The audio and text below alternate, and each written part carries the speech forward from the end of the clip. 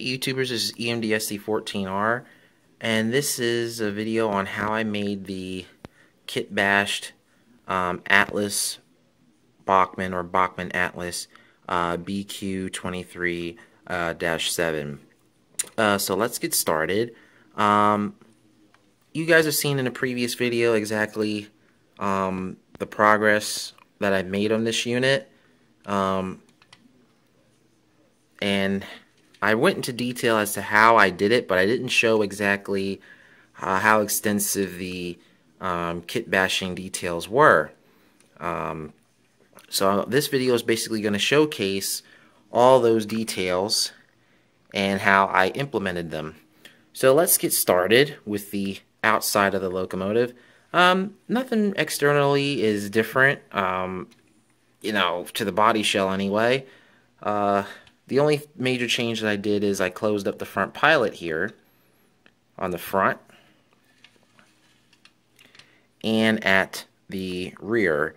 I put KD scale shelf couplers on here, and I'm still using the original Atlas coupler pockets, or coupler boxes I should say, but they've been cut down to actually fit inside the new pilot.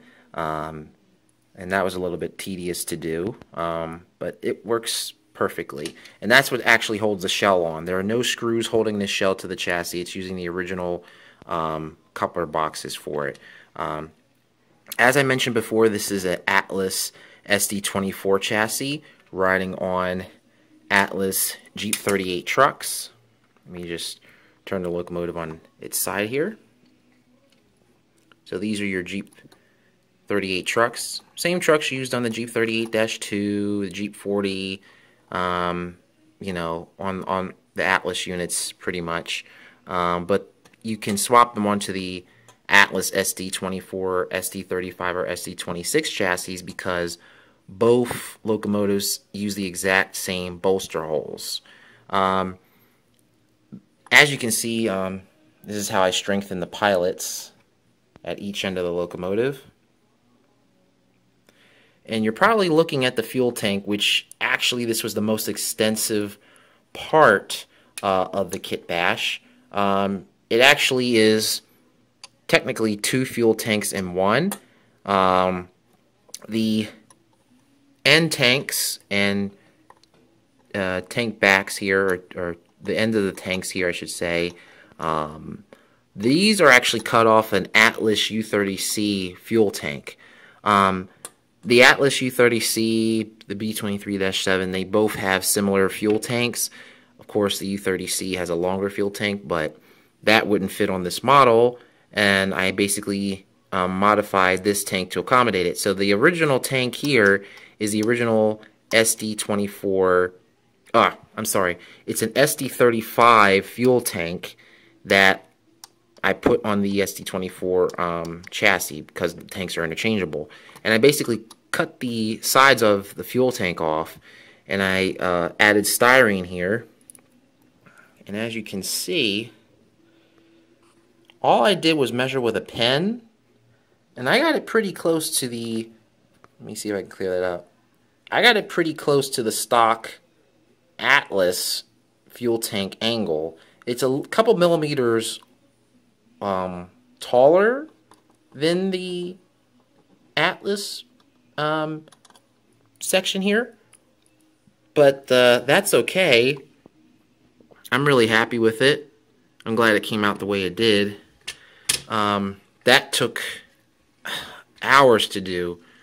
I used large files, small files. This side came out pretty good, although there's some blemishes here. The line is not exactly straight on this side. I could still technically tweak that, but I'm not going to do that. When it's painted grimy black anyway, it's not going to be that noticeable anyway because it's going to be grimy black.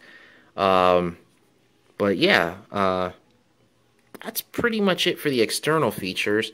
Let me go and show you internally what modifications were done. There's really not much that needed to be done, except cutting the battery box frame on the inside here. I'll show you that in a second, okay? Give me a second, hold on.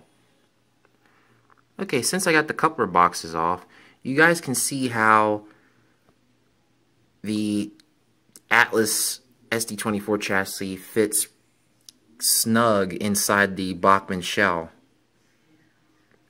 which is really cool.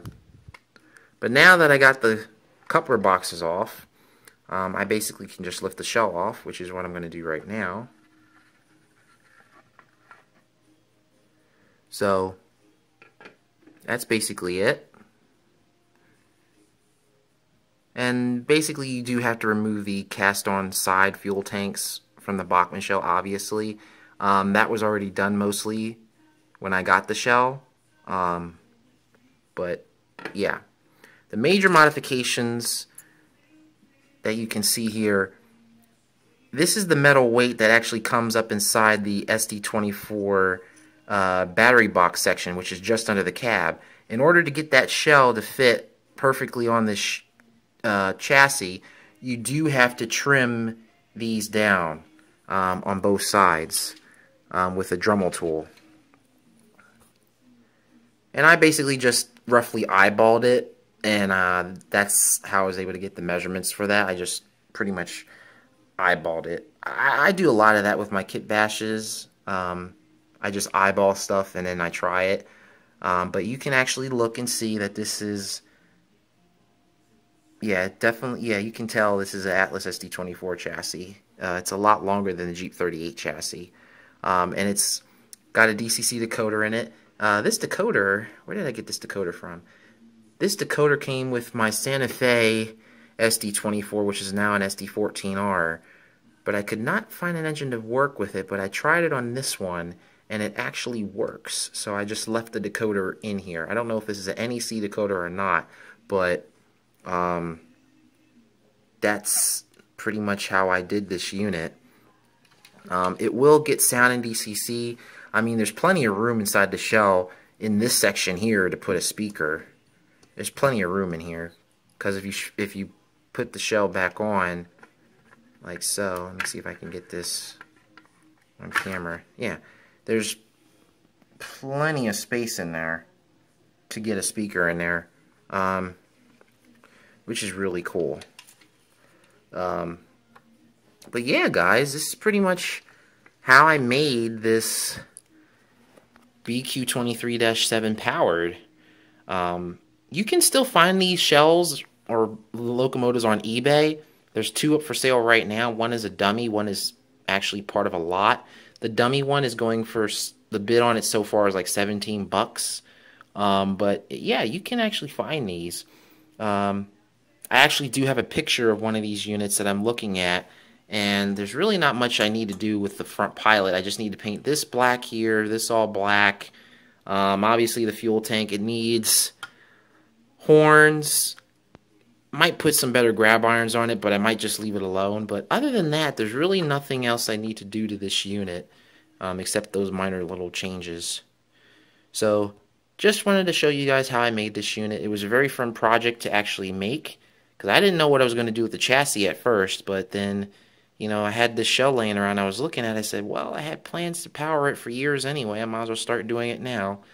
So yeah, so that's pretty much how I made this unit. I mean, there's other ways I could have made this. You can technically modify the U30C fuel tank to actually fit on here, but you'd actually have to cut the frame. My goal of this kit bash was to not do any major modifications to the frame other than that right there. That's as far as I was going to go. I didn't want to do anything other than that. I wanted to be able to use what was there already. So if you guys don't want to do something like that drastic, this is the way I would recommend doing it. Let me actually see if I can get the fuel tank off, because the way that the since I added these parts on there, it actually fits a little too snug under the chassis, so it's a little hard to get off. Let me see if I can get that off and show you guys. Hold on. So here's the fuel tank. You guys can see exactly what I did to make it. Now, when I put these end pieces on, the fuel tank had to be attached to the chassis, and the reason was because these air tank support brackets here have to touch the bottom of the frame. That's, let me see if I can get it focused. That's a prototypically correct feature that had to be correct. So in order for me to actually get that to look prototypical, I had to basically attach these while it was on the frame so that these two support brackets would touch. That one's a little crooked because I didn't straighten it up, but that's okay. But this is the work that I had to do to get it to fit on that chassis. So I didn't have to do any, that's the chassis right there. I didn't have to do any major modifications to it, which is, I didn't want to do that. So I'm glad I was able to do it this way. So yeah. So that's basically it, guys. That's how I made this custom kit bash. So I hope you guys enjoyed this video, and I'll see you later. Bye, y'all.